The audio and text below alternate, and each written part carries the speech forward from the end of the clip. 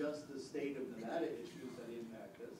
There's also the federal issues, and why I brought Catherine Sirks over was to talk about how businesses are going to be impacted by some of the proposals on the federal side, because that ends up being sort of like another tax or unfunded mandate on businesses that have to be carried in an economic downturn time.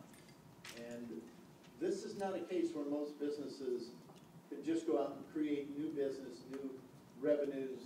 They're picking up the cost for all of this, for everything we see and do, from unemployment to just the state revenues that come in.